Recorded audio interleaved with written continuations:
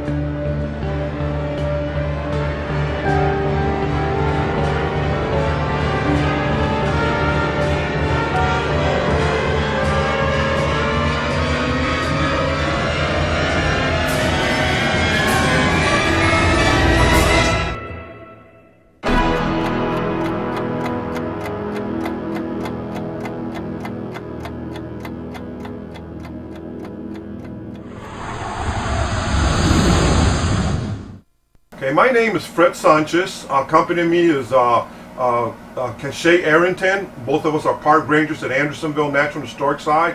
Today is President's Day, February 16, 2009, and we are at Andersonville National Historic Site in the media room, and we're going to be conducting an interview today with Rudy Froeschle from Fort Myers, Florida, and he's accompanied by his wife, Miss Judy.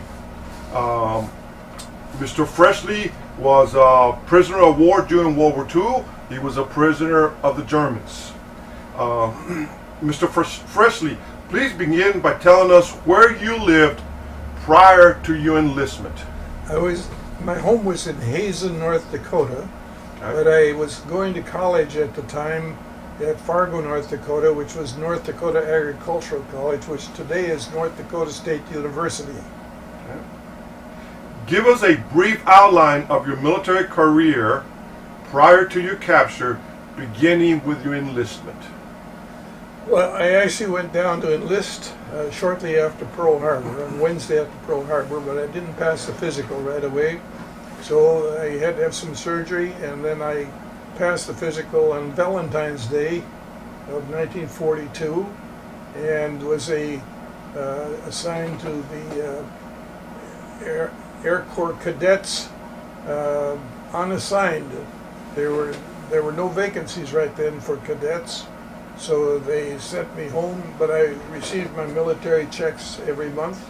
And then in August I went to St. Paul, Minnesota, and was inducted there, and went from there to Nashville, Tennessee, which was the classification center. And following classification, I was classified for pilot training, and I went to Maxwell Field, Alabama. When I arrived in Maxwell Field, Alabama, they had too many cadets, so they sent 16 of us out to San Antonio, Texas. And we went to what is now Lackland Air Force Base, but those days it was called Upper Kelly. We spent about 9 weeks there in pre-flight training. After 9 weeks of pre-flight training, we went to Coleman, Texas, and I had my primary flight training. I should mention that while I was in college, I had taken civilian pilot training, and I had a pilot's license before I even went into the Air Corps. And then after primary flight school, we went to San Angelo, Texas, and that was basic training. We were in BT-13s, and from there we went to Waco, Texas for twin engine flying school, and I had 9 weeks of flight school there, and on the 26th of May of 1943 I got my pilot's wings. Was commissioned as second lieutenant. And then from there I kind of bounced around to various places to get into. I had a very close friend who said if we volunteer to be co-pilots on B-17s, we could get into combat. And if Hitler is killed, the war would end and we would not have seen combat. So we hurried down and asked to be co-pilots on B-17s. And I went to various transition schools in Oregon and Idaho, and Washington, Oregon, and Idaho. And it was very fast. I'd spend 10 days here, and then they transferred me to another crew at another place. And finally, in July, we flew over to England. That was July of 43? July of 43, we flew over the B-17s, and there were a whole bunch of us. There were 200 that took off at Gander Lake, Newfoundland, the night we left for England. We actually landed in Scotland, and it was quite a difficult time because they didn't have good air traffic control. We were stacked up in the clouds, couldn't see each other. We didn't have radar. We didn't know where the other planes were. And we know that two planes collided and all the crews were lost that night from those two planes. But that was, then we got to England, and we got to Bovington, England, north of London. And that was a sort of an assignment center. And they assigned us to the 384th Bomb Group in Grafton Underwood, which was just outside of Kettering, north of London. Can you tell us a little bit about some of the missions that you flew prior to your being captured, and if you want to, take it up to the mission where you were shot down? This is very easy to do because I was shot down on my second mission. Your second mission. And the first mission was a mission to Watton, France, W-A-T-T-N, and it was a missile site launching. The first buzz bombs came out of Watton, France, and were sent towards England. And we were badly damaged on that flight. The plane was badly damaged, but there were no serious injuries to the crew. And then from there we came back, and we had to fly the.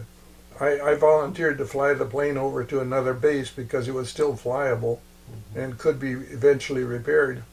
And I wanted to get in flying time experience. Right. And then on the second mission, it was to Stuttgart, Germany. And Stuttgart was my father's birthplace. And my father and mother were both born in Germany and came over to the United States just prior to World War I. Okay. Well, water.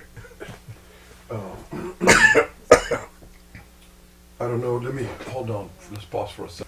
Okay, Mr. Froeschle, let's continue. So you were talking about, you were mentioning you were going to go on your second mission, which is what you shot when you were shot down. Over Stuttgart. Okay, right. Okay. And when we got to the target, we had a great deal of difficulty as in the formation flying. I was flying co-pilot, and this pilot I was flying with was from Brooklyn, New York, had never driven a car, and here he'd gone through pilot training and was flying an airplane. And I didn't feel he was very competent, and he had a difficult time with formation flying. And when we did finally, we were really getting low on gas because if you don't handle throttle smoothly, you use up an awful lot of fuel. So we were getting low on fuel by the time we got to the target. So when we got over Stuttgart, there were clouds over the city, and so General Travis was the lead plane of our mission, and we crossed over Stuttgart, turned around, came back, and crossed over the second time. And by the time we came over the second time, we had 20 minutes of gas left on the plane. So we knew we were in real trouble. And then when we came over the second time, we were hit by flak, and our number 3 engine was knocked out, so we had 3 engines left. And we couldn't keep up with the formation, and we dropped back. And then a bunch of fighters came in from the side. They were Messerschmitt 210s, and they fired rockets at us. And it was the first time, I didn't even know there were rockets on airplanes. First time I ever saw them. And when they came towards us, everyone had Rudy right on the front of it. I just knew it was going to get me. And one of them did hit, and so we jumped out right afterwards. And actually, I do know about the fact of the rockets, obviously, but you're actually the first interview that I do that was actually shot down and hit by rockets. You know, so that's kind of interesting. Go ahead. So then we bailed out, and I remember in bailing out that I got into the Bombay, and it's scary looking when you look down and the Bombay doors are open and you're looking down 18,000 feet at the ground below. And the engineer was standing there, and he says, "What do I do now, Lieutenant?" And I said, "Just watch me." And I jumped out. Now let me ask you a question. Were you able to complete your mission? Were you able to drop your load before? No, we salvoed the bombs after we left Stuttgart, Right. and we were over a forested area. At that time, they didn't believe in bombing civilian air places, in spite of what the Germans say. Right. We were trying to hit targets that were important. Military. Yeah, strategic. So you had to drop your bombs in somewhere. So we dropped them over a forest, and right about that time is when we got hit. Tell us a little bit about, once you landed, obviously you landed at safety, in your parachute, where exactly were you, and how did your capture come about? Well, it wasn't safely that I landed because there was a strong wind that day. I would guess about 40-mile-an-hour wind, and I was drifting across country rather rapidly. I didn't open my chute until I was probably at 8,000 or 10,000 feet because we were on oxygen at a higher altitude, and I didn't have a reserve bottle along, so I just held my breath and waited as long as I could, and then opened my chute. And I was drifting across country rapidly, and there was a high tension line and a railroad below, and I just kept drifting right alongside the high tension line, and eventually I tried to steer the chute because we'd never really jumped before, but we'd taken instruction. You'd pull the shroud line and you could turn. Nothing happened. I just kept going towards that high tension line, and it came fast.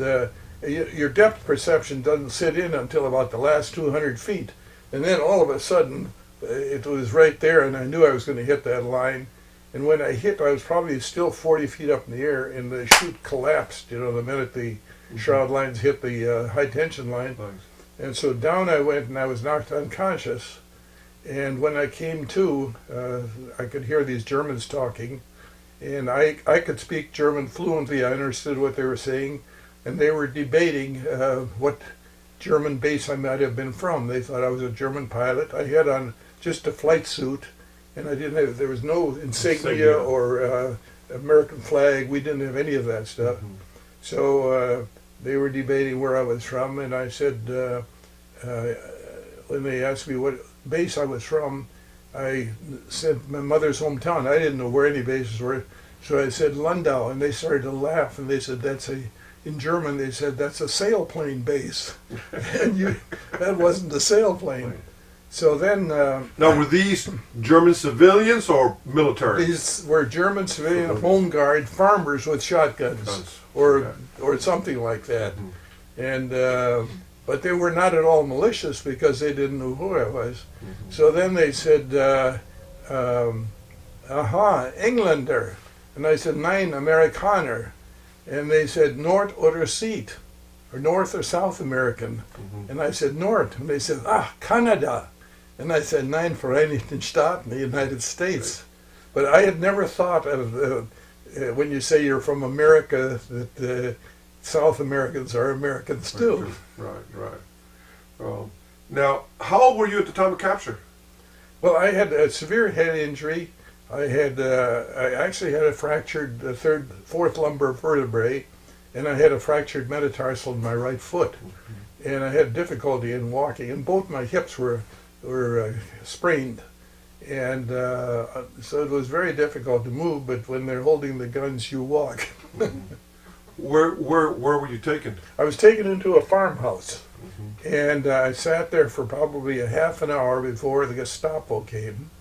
And these were brutes, these guys. They gave me bad treatment. Tried to ask me a lot of questions, and they were very upset that I spoke German so well, but I wouldn't speak German to them. The farmers had told them that I spoke German, but when the Gestapo came, I just gave my name, my rank, and my serial number. So every time they said anything, I'd say, my name is Rudy Froeschle, my rank is second lieutenant, my number is O-680626. And I just repeat that each time they said something. What happened? Do you know what happened to the rest of your crew, bomb crew? Well, by mid-afternoon, I was taken to Sandervold, to a city hall in Sandervold, and 4 of the crew members were there. The navigator, Tex Shackelford, was there, and 3 of the enlisted men were there. And so they interrogated us there, but they were very civil. These people were much different than the Gestapo. And then they took us to a jail in Metz, which is now in France. And we spent the night, each of us, in separate dungeons. And I've been back there since to show my wife and the children where they kept us. Let me ask you something. Once, you know, the trauma, you know, we interview so many POWs, they all talk about the different trauma that they experienced during capture, particularly in this case, you being a pilot and having to jump out. But once you realized that you were captured either by the, you know, the Home Guard, or once that you were turned over to the Gestapo, what thoughts went through your head once you realized that you were going to be a prisoner? Do you recall? I don't recall that there were any particular. I had no fear of dying.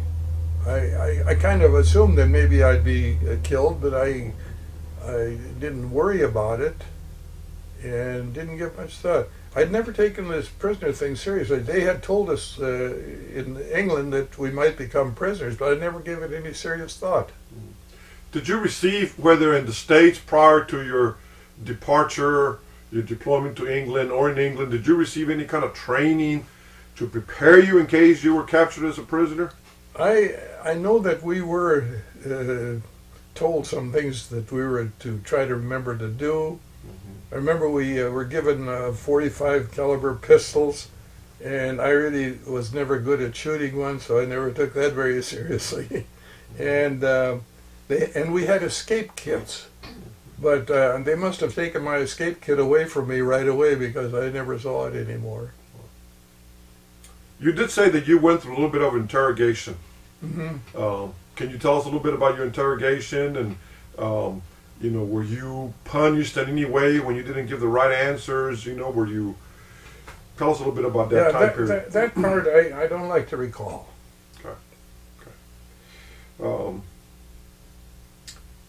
After this jail that you went to, this dungeon, tell us a little bit about, you eventually left from there. What time, you know, when was it that you left, and where did you go from there? How were you transported? We were there all night, and then we were awakened quite early in the morning. The thing that I remember most vividly were there were rats in this thing, and I'd try to go to sleep and the rat would be crawling over me.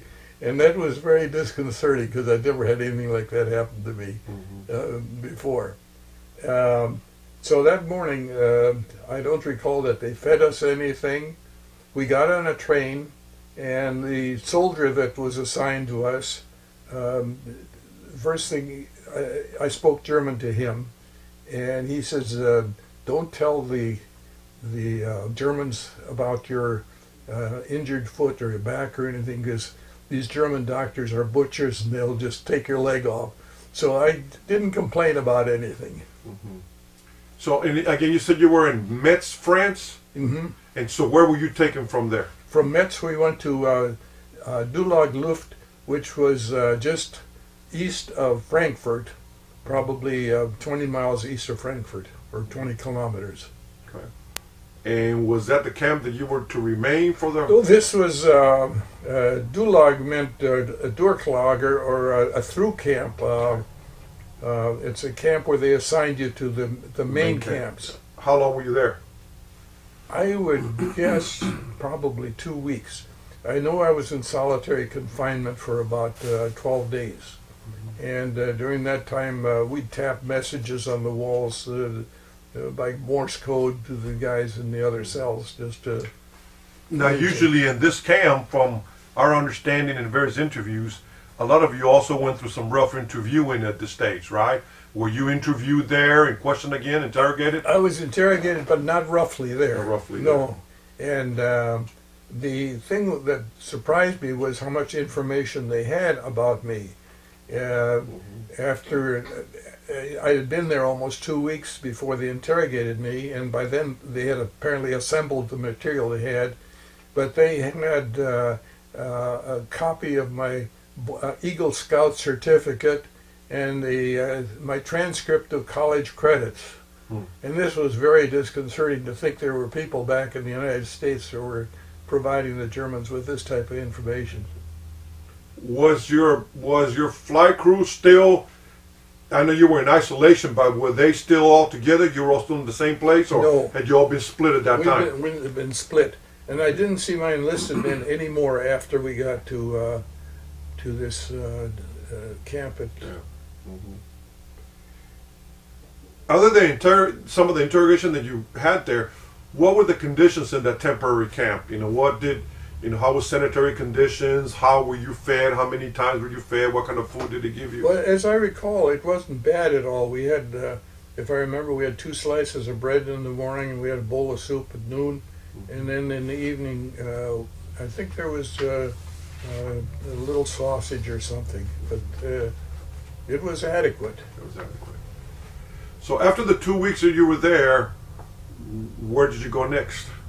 Then we were transferred to Stalag Luft 3, which was at Sagan, Poland. It was Germany then, but it's in Poland now. And it's about 90 miles southeast of Berlin. Okay. And that was your main camp for at least a good while, right? Yes, about the next 16 months I was. And when did you get there? Do you remember? I got there in October. I don't remember the date, but I do remember that they did have a little camp hospital. And so as soon as I got there, they admitted me to the hospital. How was the treatment at the hospital? Well, that was very good. They were British doctors. And they did the best they could with the material that they had. Can you give us a little bit of the description about the camp, as best you can recall? Were you, for example, in barracks? And if you were in barracks, how big were they? How many men per barrack? And those kind of, descriptions. Yeah. Well, the barracks were wooden barracks.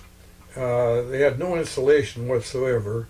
And just a single outside wall. There was no inside wall. Right. And very drafty. We had double-deck bunks at the time.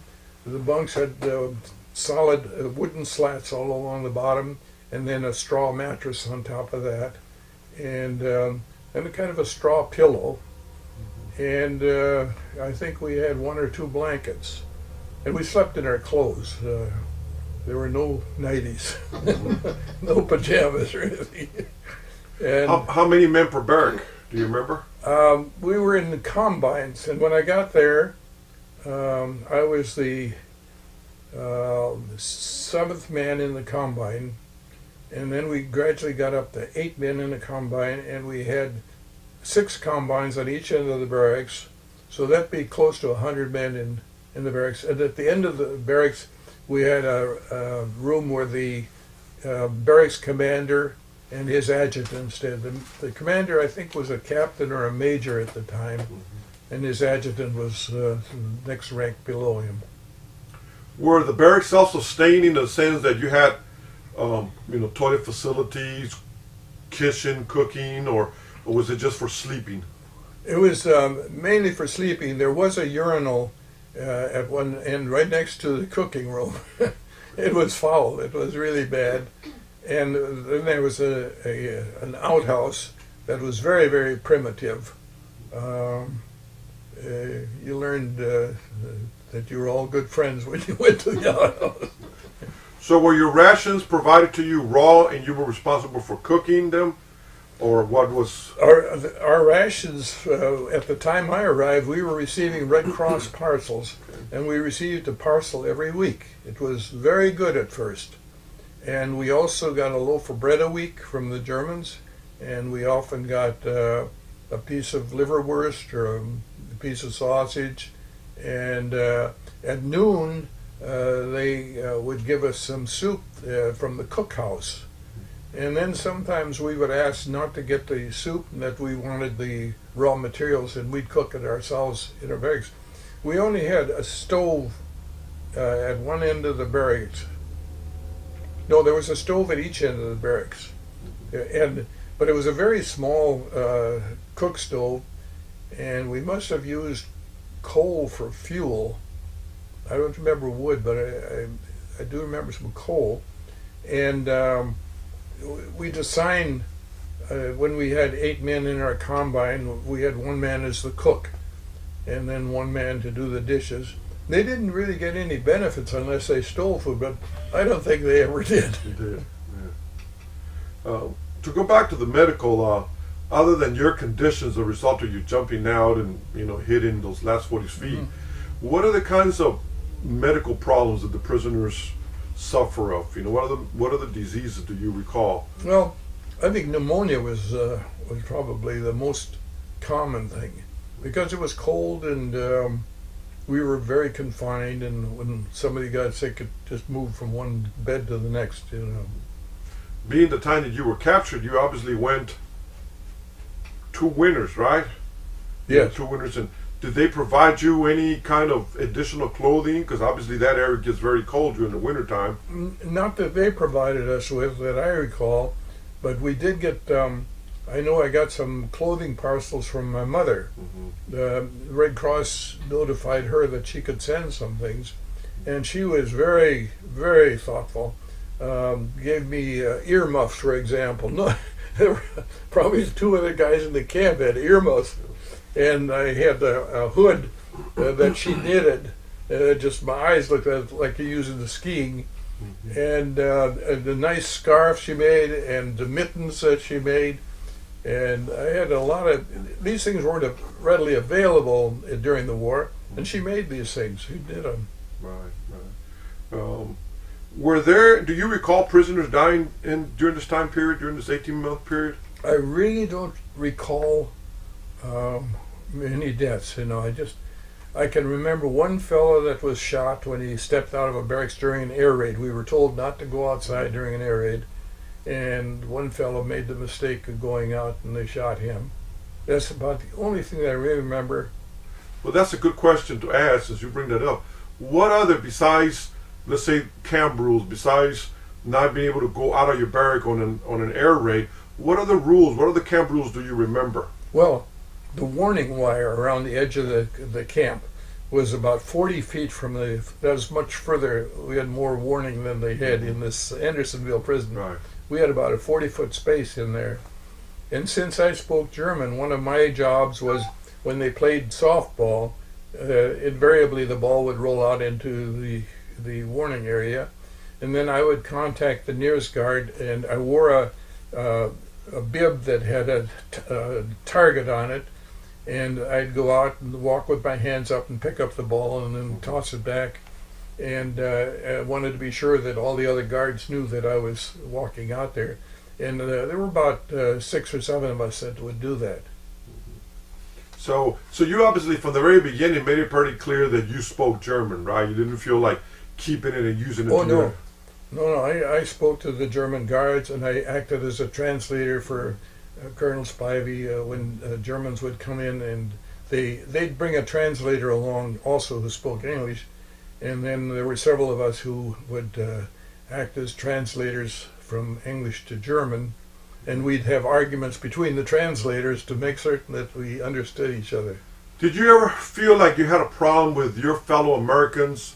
When you read history and a lot of the interviews that I've done, obviously being of German descent, speaking German fluently, was there ever any rumors of maybe you being a spy for the Germans?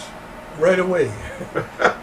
as soon as I got there, they cleared everybody. They'd interview you as you came into the camp.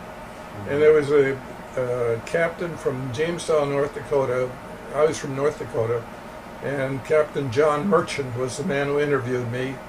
And the first thing he said was, "Who's the governor of North Dakota?" And I said, "John Moses." And he says, "No, it's Bill Langer." Well, Bill Langer had been the previous governor, but John Moses was from my hometown, so I knew him very well. And I remembered his election and had slept at the governor's mansion often. So, but I didn't get cleared right away because he had said that I was wrong. And so it took a few months before they would let me in on a lot of the activities in the camp. So at that time you were still in the regular population of prisoners. You weren't separated in any way, fashion, or manner. No, I was with the rest of the guys. But when they had JW, I don't know what JW meant, but it was the term that the British used for the news. And they got news from the British Broadcasting Company with a crystal set radio that was smuggled in the camp. And so when they'd come around and say JW, they left me out. I didn't get to hear what was going on.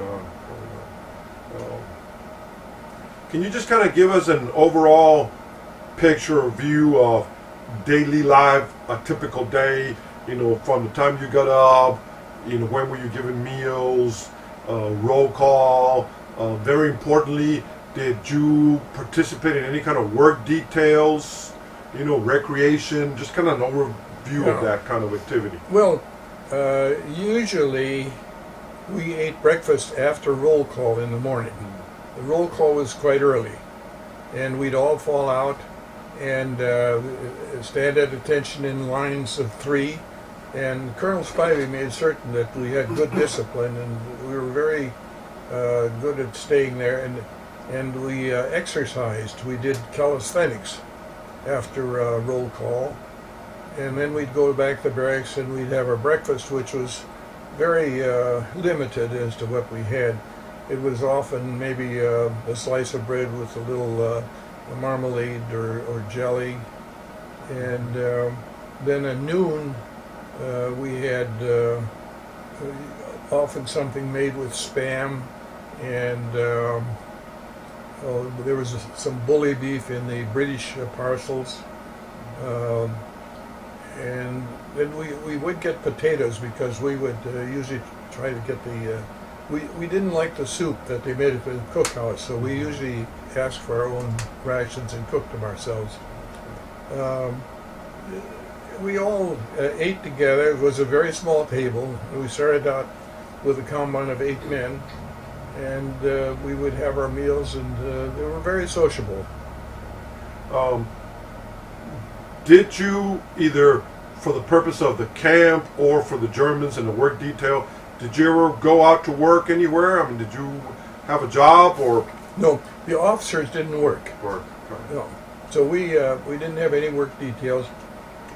The British had set up a Kriegi college ahead of time, which was the word Kriegi meant prisoner, and they had instructors and had numerous courses you could take. It was set up just like a regular college, and it was on a quarterly basis.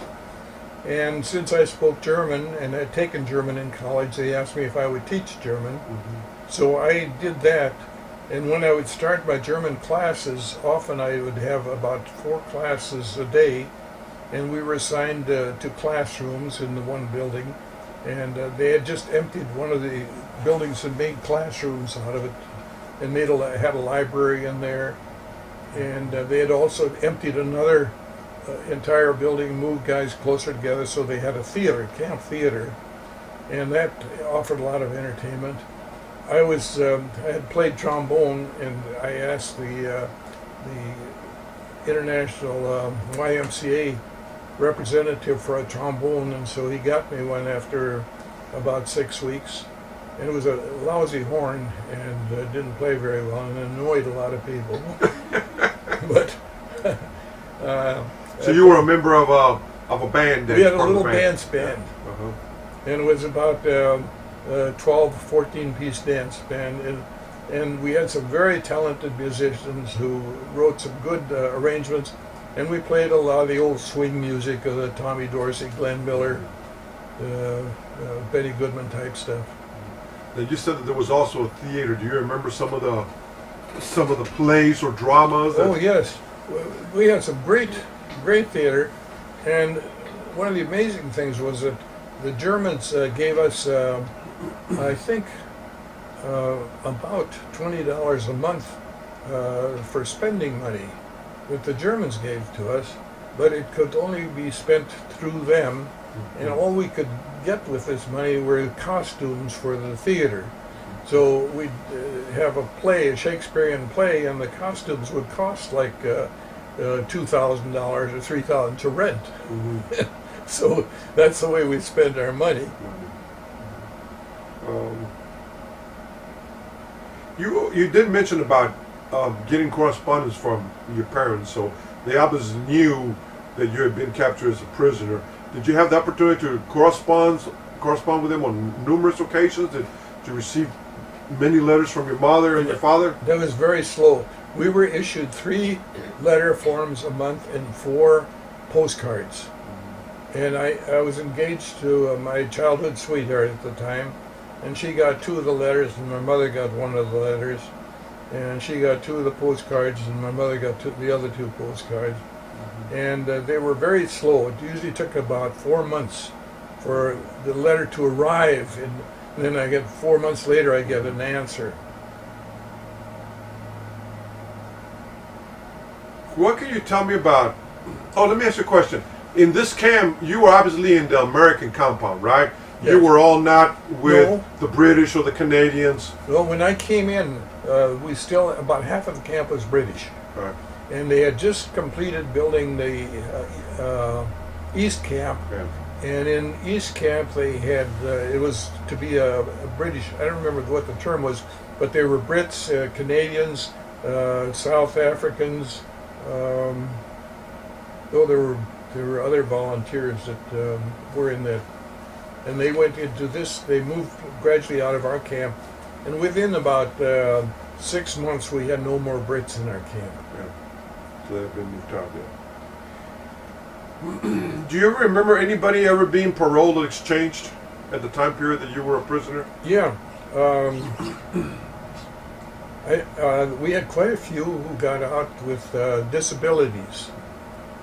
And I can remember one fellow in particular who took my German class who was really determined to get out. And finally the guy went insane.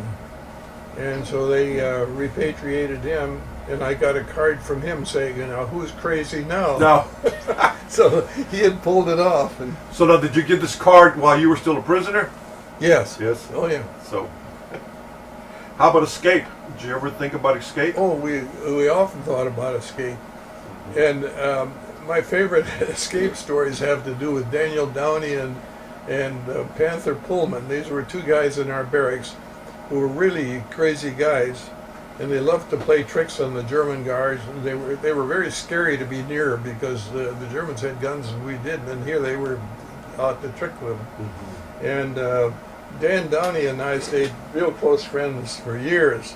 He died just a couple of years ago, but he would come down to our home in Florida every year, and we'd have a reunion of the fellas in our barracks. And they made 2 escape attempts that were very memorable. One of them was during a snowstorm. They had white sheets that they put over themselves, and they crawled out in the snow towards the barbed wire fence, and the floodlights would come across the camp, and even though they were camouflaged with their sheets, you could see this trail gradually going towards the edge of the camp.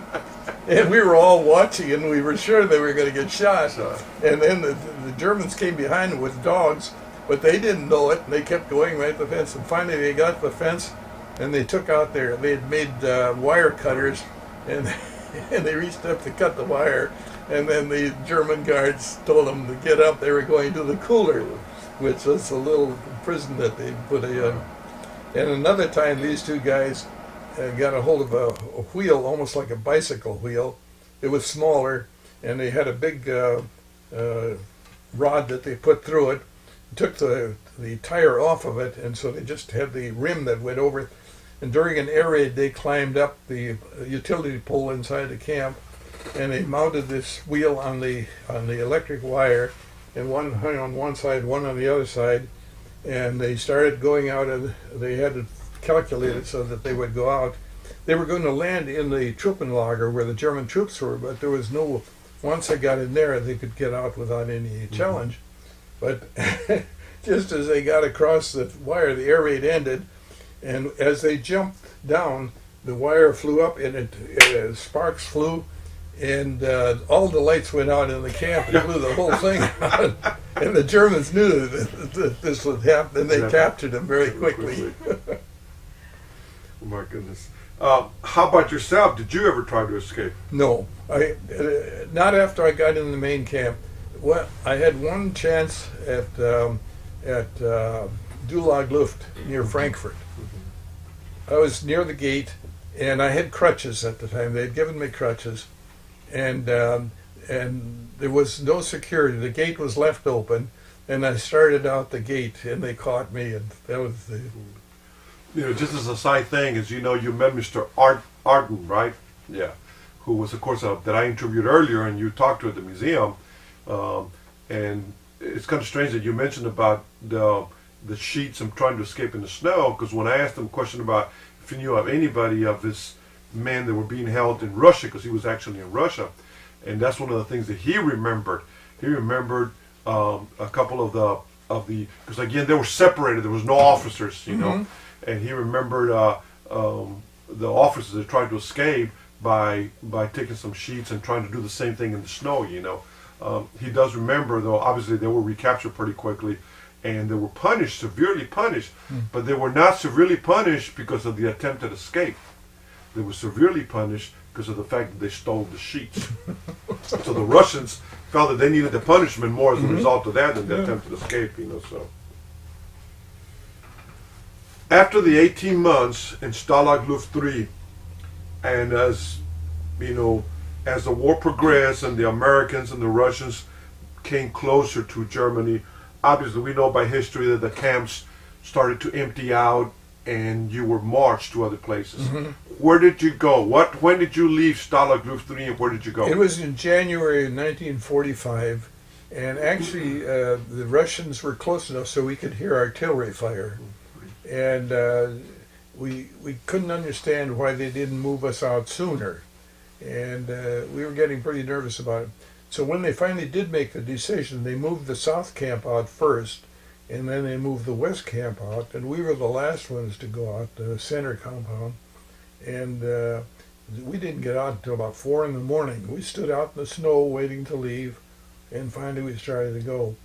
And the march was really bad because we couldn't move very fast. We were low priority, and we had to get off the road when any military things came by, or if even the German civilians who were coming, they would get to pass us. So we'd stand out in the ditch for a while, and then we'd get back on the road and march again.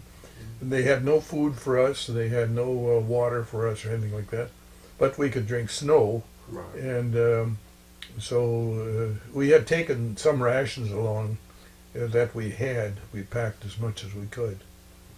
How long did you march, and where did you go? It was about 10 days. 10 days. And I think we probably marched about 90 miles, something like that. So let's say you were in Sagan, Germany, or in Poland, right? Where did you go from there? In what direction did you go? We went west towards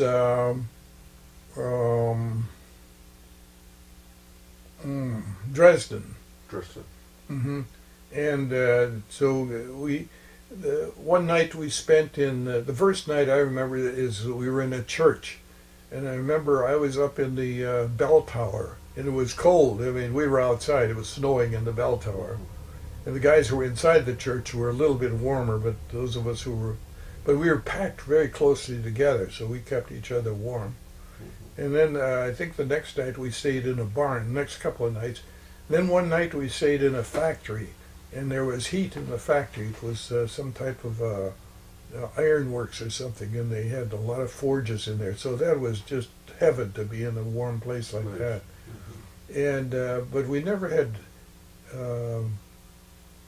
to stay outside the entire night. We were always in either a barn or in a church. Or How many do you recall? How many were marching with you?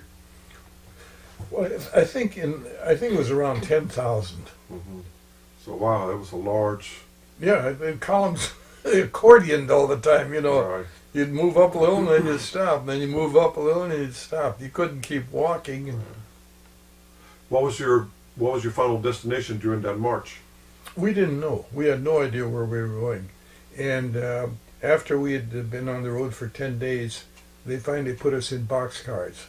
And then we spent about 4 days in boxcars. And there again, we have to pull off the side when another train was going through. We'd pull off the side. And we were double loaded, more than double loaded. We had about 90 men in a car. And those were 48 cars, 40 horses. Right. I mean, 40 men or 8 horses. And so we were double loaded, and the conditions were horrible because we had all dysentery by that time, and they didn't open the doors to let us out. So we were just peeing on each other, and it was a mess. Nothing to eat. I was going to say, there's nothing to eat, nothing to drink. Yeah. Yeah. Once the train stopped, where were you? I think we were either in Dresden or Leipzig. I'm not sure. My memory's lousy when it comes to that. I had pneumonia at the time, and my bombardier literally saved my life because I didn't even know what I was doing, and he dragged me along and took care of me. So what camp did you eventually end up?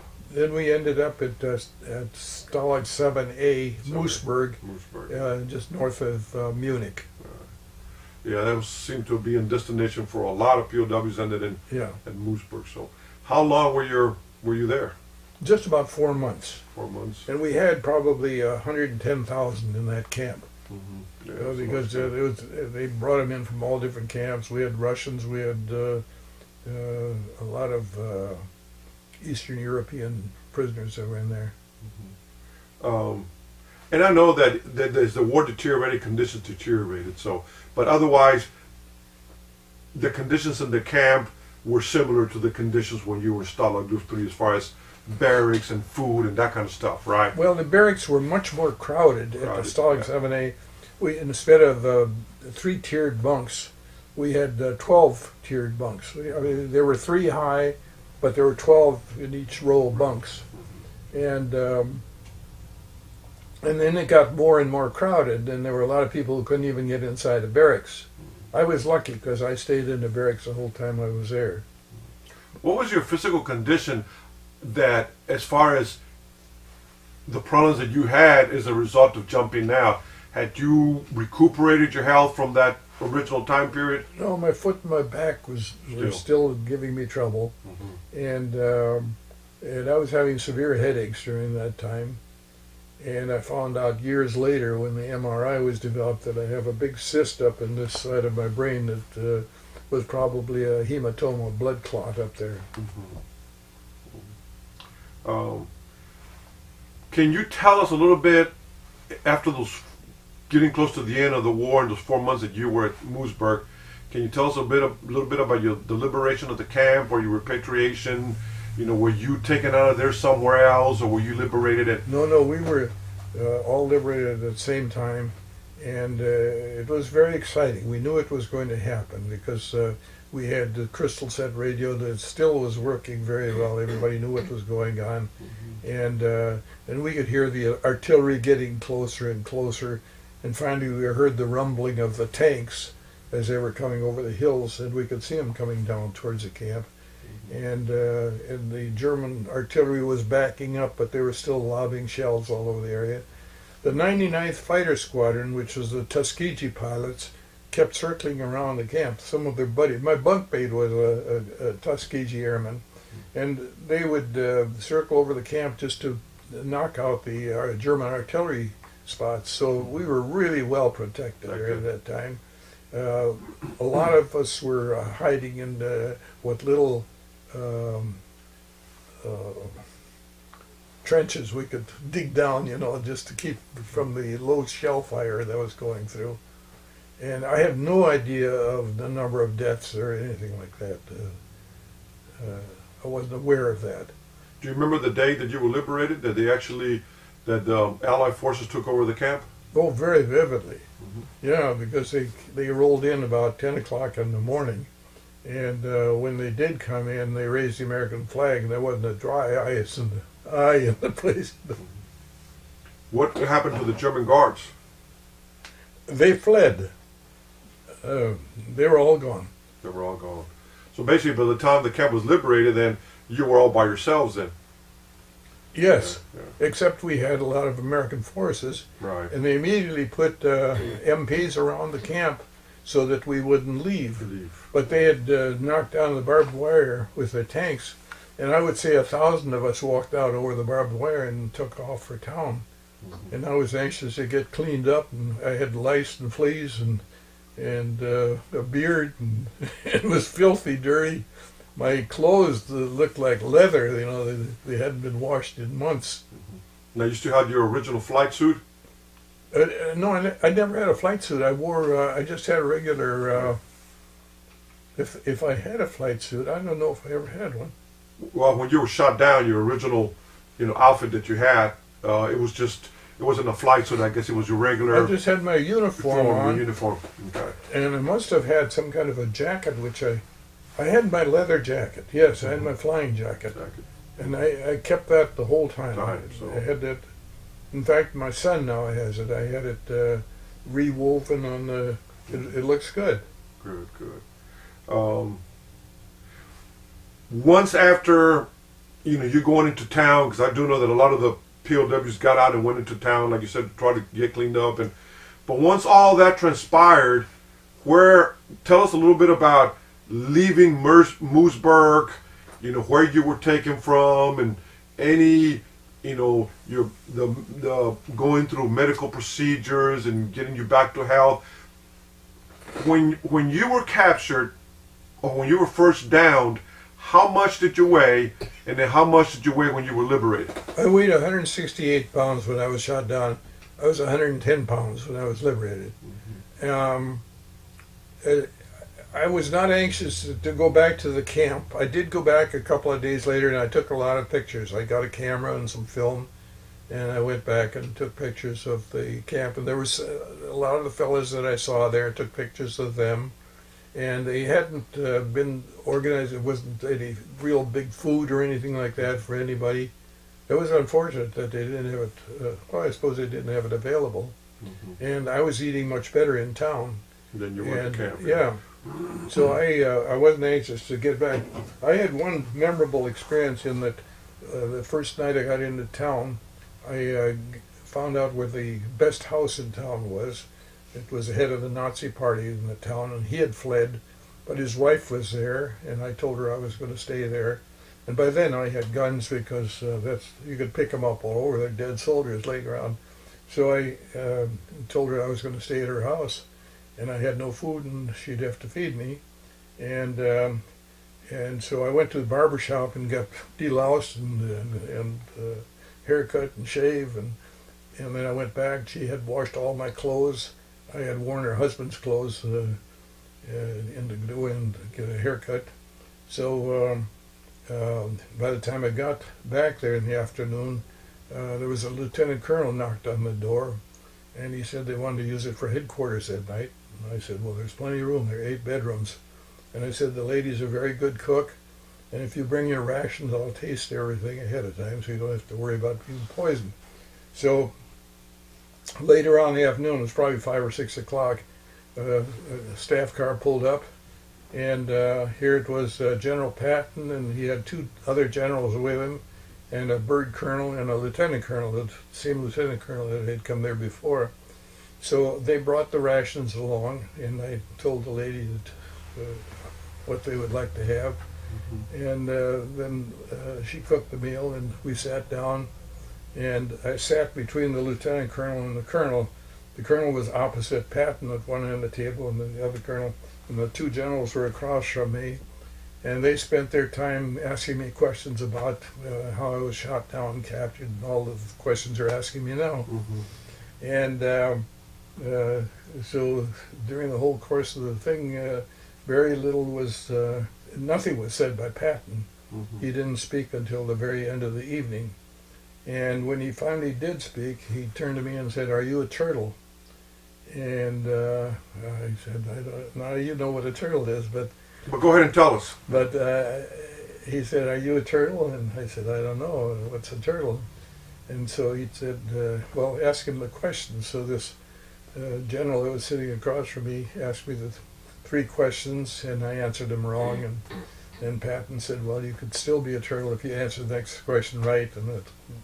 And so I couldn't go wrong on the next question. And so months later, I got a turtle pin and a card that said I was a member of the Turtles. And then the following day, I liberated a car from a garage. This Nazi lady told me where there was a nice sports car. And so I went and got this car, and I got a 10-gallon tank of gasoline from a tanker, and filled the car and kept the extra gas. And they were headed for Munich, and the tanks were across the Isar River, and they had built a pontoon bridge across the river, and I got in line with the tanks to go into Munich, and as we're getting to the corner where Patton was directing traffic, he saw me and he was very angry that I had this car in between the tanks. And then when he recognized me, he said, he said a naughty word. He says, "Go ahead." So I went on into Munich. So I stayed on the loose for about 3 weeks and just wandered around. And I was collecting artifacts. I was picking up guns and swastikas and everything that I could find. And I had 2 duffel bags filled with memorabilia that I'd gathered. And finally, when I came back to I went into Austria and then back through Czechoslovakia, and I was in the Russian zone at that time, but I had been with enough Russian soldiers so I could communicate well, knew the right words, and I got along very well. And then when I got to back to the border of Germany, there was a displaced persons camp. And I remember when I got to the camp, there were a lot of people that wanted to get back into Allied hands. And not many Americans, but I got up to the captain who was interviewing, and he had his name tag on. It was Harold Van Every, and he'd been an All-American football player from Minnesota. And I said, "Are you Van Every, the football player?" And he said, "You're an American." And so I had no trouble, and I was flown out of there. And then they took a bunch of us. Well, when I got to the camp with my duffel bags, there was a lieutenant colonel there that said, "What are you going to do with those?" And I said, "I'm taking them back home." He says, "We can ship them for you." Well, that's the last I saw. He had 2 bags of memorabilia that I had collected.